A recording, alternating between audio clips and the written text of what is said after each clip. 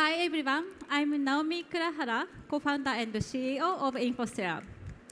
So the Infostellar is a space startup to provide an antenna sharing platform for satellite operators. So we are working in space industry. Sounds cool, right?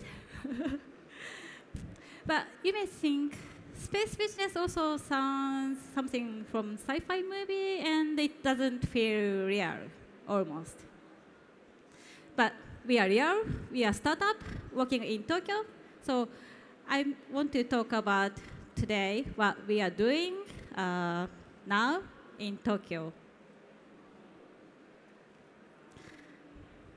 So why space? People often ask me why I'm doing space business. The basic answer is simple, because I want to do so. When I was really young, I started to dream to work in space. My parents took me to a theme park called Space World. That is a Japanese one. Unfortunately, the place no longer exists. That closed last year. However, I remember when I first visited there, it was really amazed me, and I started to dream to work in space. And in same period, I also watched many news articles about space. For example, first Japanese astronaut visited International Space Station, ISS. And space shuttle missions in US were really active in that time. However, now, after 25 years later, why I cannot go to space now? Why nobody is working in moon? So I'm really disappointed. And then I started to feel, okay, I have to change this situation. If I fly myself to the moon, no one fly me to the moon. So I started Infostellar. By the way, do you know famous Japanese old story, Momotaro? The Momotaro is the name of the man who wanted to beat bad monster. To do so, he recruited a team member, dog, monkey, and bird. I also needed to my team member because I knew space systems, satellite industry. However, I didn't know about the startup or manufacturing things. So I recruited Kaz, the left side of the screen. He had some experience about the other startup.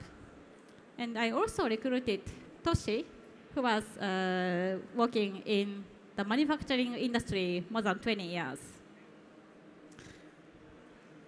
So 3 of us started Infostellar in January 2016 and started to fight with big monster, space industry. Space industry is big, heavy, demanding, and slow, but also changing. Besides my dream, there is a business opportunity in space industry now. Here shows the number of space startups plotted in founded year. As you see, the number is increasing since 2010. However, unfortunately, not many startups are not yet succeeded. You should know SpaceX. They are doing good. But unfortunately, not many other space startups reached the stage like them. So what is the difference of winning company and the others in space business? I see simple difference of quality of the business. Winning company reach the product phase, service phase quickly, provide on-demand service. Also, it built to scale, and top of it all, they keep costs low. You may think this is really clear, obvious, and those should be applied in all space startups. However, this is sort of difficult for space business because the space industry, space business, the resources still not unlocked yet, and also the many regulations we have to consider, and costs is expensive. You should know rocket is really expensive, but also the ground system for satellite business is expensive. You need an antenna to communicate with the satellite, and the antenna is expensive. And the system to control the satellite is expensive. And if you want to build an antenna, often it took 6 months, often more than a year. So those situations makes the space business difficult to succeed. But Infostellar, we want to change the situation. We will provide the environment the other space business needs to succeed. We built a platform called Stellar Station. We want to solve the ground system issue.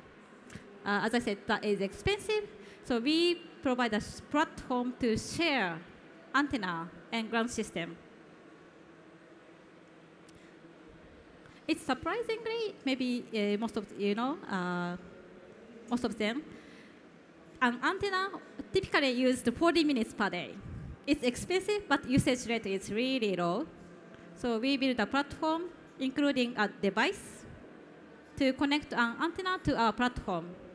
So we distribute an antenna to all over the world, and once an antenna is connected to our sharing platform, the other operators could share the system all over the world. And we are thinking to use this platform for deep space missions, future deep space business also.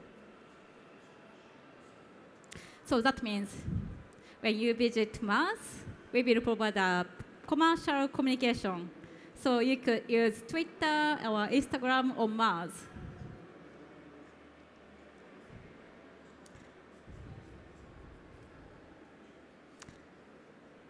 So next, here is my last part of my presentation. So why Tokyo? Why we are doing in this business in Tokyo? As you see, the space business is global, universal. Actually, our partners, customers, most of the customers are not non-Japanese. Our partners, customers, all over are distributed to all over the world. So why we are in Tokyo? People, again, often ask me why I started Infostellar in Tokyo. Actually, the space industry centered in US and Russia historically. And also, when people asked to me, I see two assumptions behind. One, US company is global. Two, Japanese company cannot go to global. I didn't have answer the questions before. A global company in Tokyo? Really? Do you think so? But now I can say we are in Tokyo because we are global. If I started Infostellar in US, maybe I focused on US market or US customer at the beginning because it is big. However, the US market and global market is not equal. As you see, the population in Asia is growing, and that means the future, our end user will live in Asia. So space data, satellite data will be used in Asia widely in future. So we are in Tokyo.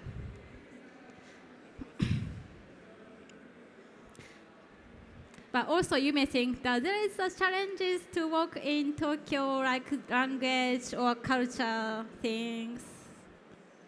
But Again, we made really global team.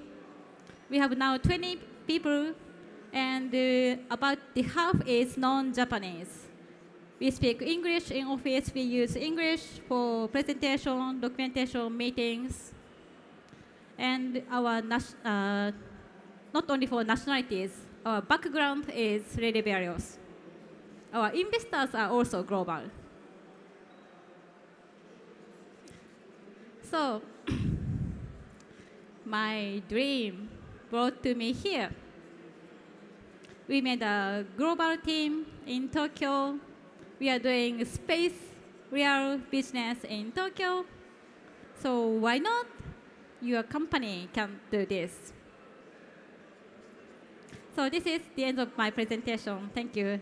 By the way, the baby in front of me, in front of the picture, it's my 1-year-old baby. So I hope I have another chance to talk my workaholic mom challenge. Thank you very much. Bye.